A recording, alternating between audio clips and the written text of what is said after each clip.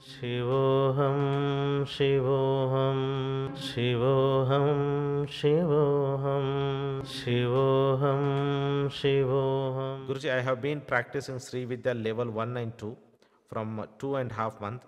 I am so blissful. I could see Lord Shiva and Krishna in between my eyebrow chakra. I saw third eye and inside that globe. What does it indicate?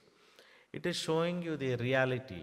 You are within you that infinite dimension is there. Within you that Shiva is there. Within you that Krishna is there. Within you that globe, the entire Brahmanda, is manifesting as you, as a spark of Shiva Shakti. It is a blessing you could able to introduce to the inner world of Shiva Shakti. Shivoham, Shivoham, Shivoham, Shivoham, Shivoham, Shivoham.